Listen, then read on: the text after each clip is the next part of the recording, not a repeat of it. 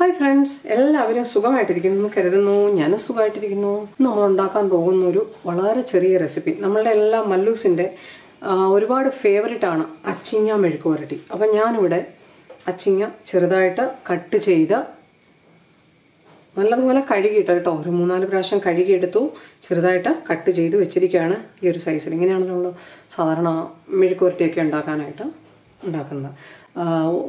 ചില സ്ഥലങ്ങളിലോട്ട് ഉപ്പേരി എന്ന് പറയും നമ്മൾ മെഴുക്കുവരട്ടി എന്ന് പറയും അപ്പോൾ ഫ്രഷ് അച്ചിങ്ങ കുറച്ച് കഴുകിയെടുത്ത് ഇങ്ങനെ കട്ട് ചെയ്യുക പിന്നെ ഇതിൻ്റെ കൂടെ നമുക്ക് മെഴുക്കുവരട്ടി ഉണ്ടാക്കാനായിട്ട് വേണ്ടത് ഒരു 8-10 ചുമന്നുള്ളി ചെറുതായിട്ട് ചതച്ച് വെച്ചിരിക്കുകയാണ് വൃത്തിയാക്കി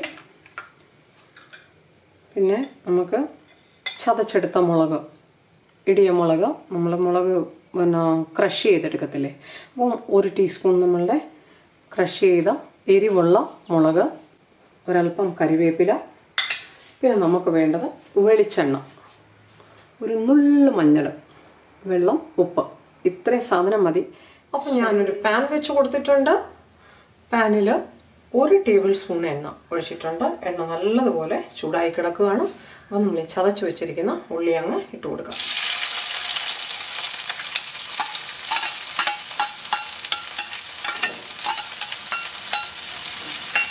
പയർ മെഴുക്കുവരട്ടി വെക്കുന്നതിന് നമുക്ക് ഒരുപാട് എണ്ണയുടെ ആവശ്യമില്ല പ്രത്യേകം ശ്രദ്ധിക്കുക 1 സ്പൂൺ എണ്ണ കൊണ്ട് നല്ല അടിപൊളിയായിട്ട് നമുക്ക് മെഴുക്കുവരട്ടി ഉണ്ടാക്കാം എണ്ണ ഒട്ടും വേണ്ടാത്ത ഒരു മെഴുക്കുവരട്ടിയാണ് പയർ മെഴുക്കുവരട്ടി അതിൻ്റെ കാര്യമുണ്ട് നമ്മളിത് എണ്ണയിൽ മാത്രം ഇട്ട് വഴറ്റിയെടുക്കുകയാണെങ്കിൽ മെഴുക്കുവരട്ടിയൊക്കെ ആവും പക്ഷേ പയർ ഒത്തിരി ഹാർഡായി പോകാനുള്ള സാധ്യതയുണ്ട് അതുകൊണ്ട് നമ്മൾ സാധാരണ 1 സ്പൂൺ എണ്ണയിലൊന്ന് വഴറ്റിയെടുത്തിട്ട് ഒരല്പം വെള്ളം ഒഴിച്ച് വേവിച്ചെടുത്തിട്ട് പിന്നെ അത് ചിക്കി എടുക്കാണ് സാധാരണ ചെയ്യാറ് നിങ്ങൾ ഈ ചതച്ച നമ്മൾ വറ്റൽമുളക് ഇടുന്നതിൻ്റെ കൂടെ ഫ്രഷ് ചില്ലി ഇടുന്നതിൻ്റെ കൂടെ നിങ്ങൾക്ക് കുറച്ചുകൂടെ എരിവ് വേണമെന്നുണ്ടെങ്കിൽ ഒരല്പം കാന്താരി ചതച്ചിടുവാണെങ്കിൽ സൂപ്പറായിരിക്കും അപ്പോൾ ഞാനിവിടെ ഒരു 4-5 കാന്താരി കൂടെ ചതച്ചത് ഇട്ട് കൊടുക്കുകയാണ് ഇത് ഭയങ്കര ഒരു എന്താ പറയുക ടേസ്റ്റ് തരും എരിവ് കൂടുതൽ വേണമെന്നുണ്ടെങ്കിൽ മാത്രം ഇട്ടാൽ മതി കേട്ടോ നമ്മൾ ഓൾറെഡി മുളക് ആഡ് ചെയ്യുന്നുണ്ട് അപ്പോൾ ഇതൊന്ന് വറുത്തെടുക്കുക ഈ ഉള്ളി ഒന്ന് വഴണ്ട് വരുമ്പോൾ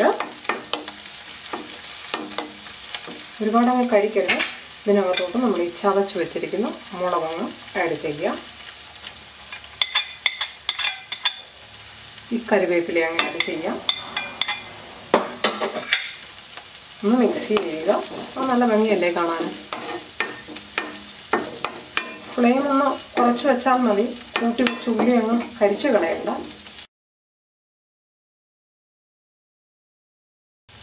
ഇനി നമ്മൾ ഈ അരിഞ്ഞു വെച്ചിരിക്കുന്ന പയറങ്ങിട്ട് കൊടുക്കാം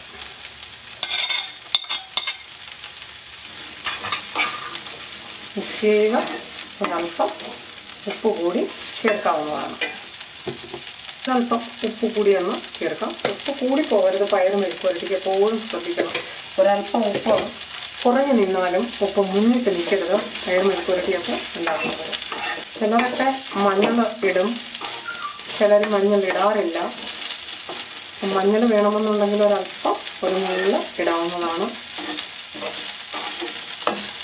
ചില സ്റ്റേറ്റ്സിലോട്ടൊക്കെ മഞ്ഞളിടും ചില സ്റ്റേറ്റ്സിലോട്ട് മഞ്ഞളിടത്തില്ല നമുക്കിതിലോട്ട് ഒരല്പം വെള്ളം ഒഴിച്ചു കൊടുക്കാം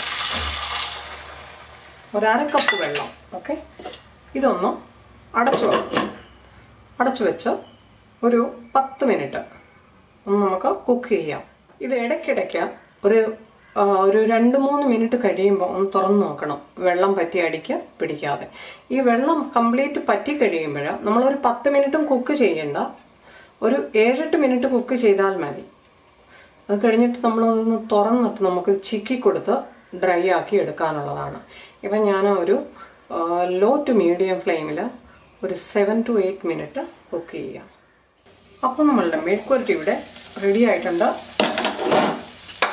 ഇതിൻ്റെ വെള്ളം കംപ്ലീറ്റ് പറ്റി അപ്പോൾ ഒരു 7-8 മിനിറ്റ് ആയതേ ഉള്ളൂ 10 മിനിറ്റും ആയിട്ടില്ല ഒരു 7-8 മിനിറ്റ് കൊണ്ട് വെള്ളം കംപ്ലീറ്റ് പറ്റി ഇനിയിപ്പോൾ ഇത് ഡ്രൈ ആയി പക്ഷേ ഒന്നുകൂടെ നമുക്കൊന്ന് മെഴുക്കുവരട്ടിയുടെ കൂട്ട് ഡ്രൈ ആക്കി എടുക്കണം അപ്പം ചിക്കി കൊടുത്താൽ മതി ഒരു 4-5 മിനിറ്റ് ഓപ്പൺ ആയിട്ടിട്ട് ചിക്കി കൊടുത്തു കഴിഞ്ഞാൽ നമ്മളുടെ മെഴുക്കുവരട്ടി റെഡി ഈ സമയത്ത് വേണമെങ്കിൽ ഉപ്പൊക്കെ ഒന്ന് നോക്കാം നിങ്ങൾക്ക് വേണമെന്നുണ്ടെങ്കിൽ ഒരു നുള്ളു മുളക് പൊടി ആഡ് ചെയ്യാം ഈ സമയത്ത് അതുമല്ലെന്നുണ്ടെങ്കിൽ ഒരു ലിറ്റിൽ ബിറ്റ് മഞ്ഞൾപ്പൊടി ഒന്ന് ആഡ് ചെയ്യുക ഈ സമയത്ത്. വേണമെന്നുണ്ടെങ്കിൽ ജസ്റ്റ് ഓപ്ഷണലാണ്.